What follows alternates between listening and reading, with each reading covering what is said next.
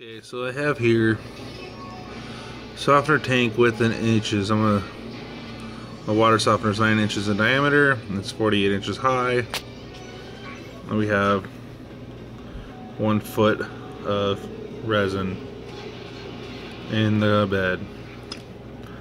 So at 10 pounds of salt per regeneration, my grains are 26,000.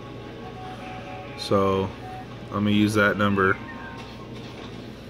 I'm gonna assume a very high setting of 25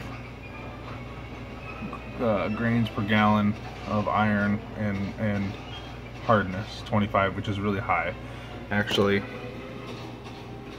realistically, by where we live, right there we're in the white, which is 7 to 10, and we're 10 to 15. We're on the verge of that, at the edge of that, so we're probably somewhere really around 14, but I'm gonna use 25 as a number. So we said earlier from our calculations that if I use 10 pounds of salt per regeneration, that's going to give me capacity of 26,000 grains. So I'm going to take 1 cubic foot, standard dosage is 25,000 grains, which is going to give us another conservative estimate. Okay, so we come over here, we got 4 people in the house. Days between regeneration is 3.6, but we're a little bit higher than that, and honestly our water isn't that hard, so we're going to go with 4 days. So it says 3.6 right there. We're going to go with 4 days at 10 pounds. So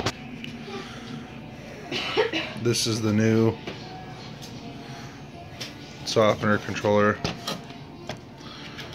So we know we need to do every 4 days. So the first thing we're going to do, the red arrow points on today. I'm going to put this all back.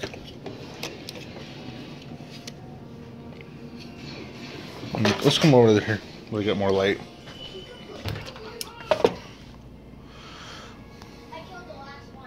Okay, the red arrow points to today. I want it to regenerate tonight, so I'm going to slide this out. I'm going to go 1, 2, 3. Let's see, that's today, then 1, 2, 3, 4. There, 1, 2, 3, 4, and then it'll take us back to 1, 2, 3, 4. So tonight we're going to regenerate. So when we get to, when this thing gets to 2 a.m., it's going to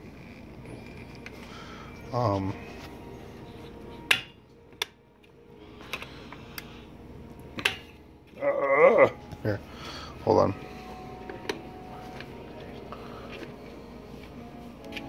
Caitlin, come here real quick. I need you to hold this camera on this thing for me. I need both hands. There you go. Just hold it like right there. There you go. So when it gets to 2 a.m., it's going to automatically go to the regen. Thanks. You're welcome. And it's going to go through the regeneration. It's going to do its rinse, backwash, brine rinse, rapid rinse, a subtle rinse, and then finally it's going to refill the brine tank, so that way there's salt water left to go for the next regeneration, and then it'll come back into in-service. And see, now we're on day 2. So I'm going to push all these back in again because I want it to be,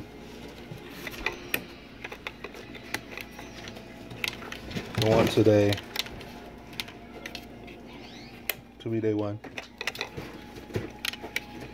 Yes, Caitlin, you can have Pop-Tarts. So I want it to regenerate tonight. So we got 1, 2, 3, 4. So 1, 5, 1, 2, 3, 4. 1, 5, 9, and then 1 again.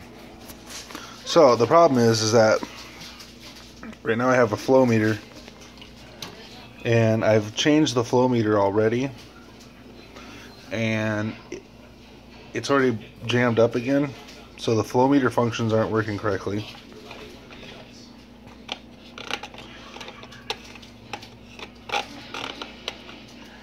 The flow meter isn't functioning properly. So I'm going just to straight out timed unit, so no matter what, every day it's going to automatically do it. I already got my salt setting to what we talked about earlier. Actually, I got it to 12. So let me change that. Salt settings at 12, so let me set that. So right here, I'm going to change this little knob. I'm going to loosen this up. Slide that thing to 10, which is obviously just the mark just above 9. Boom. Now we're ready to install this thing. So I'm going to go downstairs. And install this. Okay, so here's the system that we have now. Here's the flow meter. It keeps jamming up. The cable breaks. Everything works just like it's supposed to on this thing. But the flow meter keeps jamming up. So the first thing I'm going to do is I'm going to remove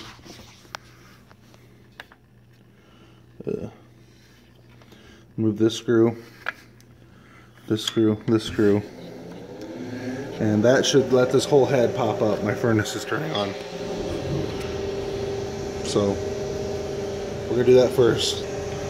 Oh, I forgot. First thing I got to do is I got to unplug this thing so I don't get shocked. So do that first, and then I'm going to take this head off.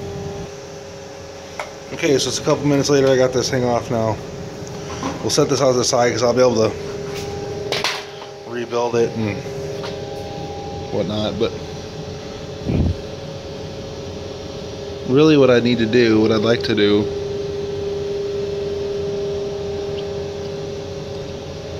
yeah, I'm going to leave the flow meter in because it looks like I'm going to have to buy like plumbing parts and stuff to do this, and I don't really feel like messing with that. So here's the valve.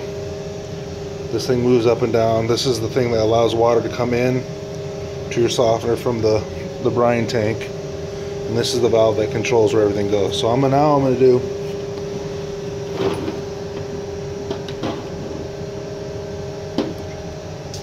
is I'm going to pop this new head on somehow. So, and just put those screws back on, tighten everything back down the way it was. Okay. So everything's on. Nice and simple. Easy. Put it on there. This screw, and this screw. That's all I had to do. So now we need to come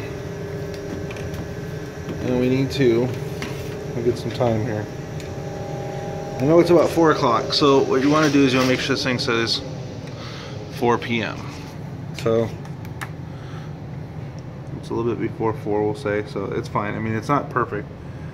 So if you want it to set, it's going to automatically regenerate at 2 o'clock in the morning.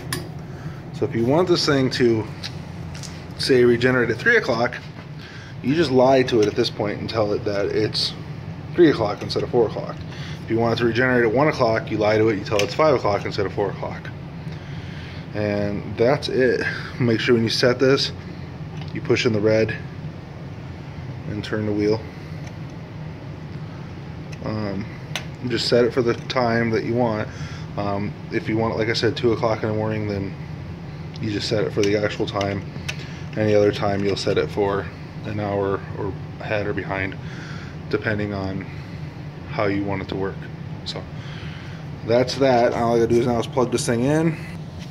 Okay, it's plugged in, and then all we gotta do now is put the back cover on, which I've got right here, and then we're done.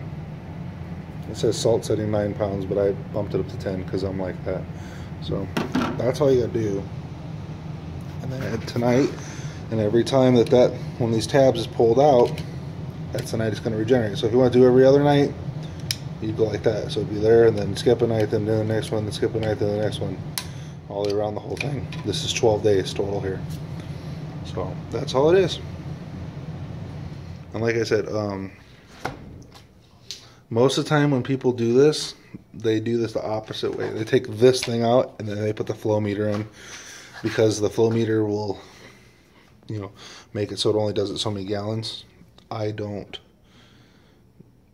care. If I go on vacation or something, all I gotta do is unplug this, and then it'll pause everything. The valve will still work, the filter will still work, but it just won't move the time.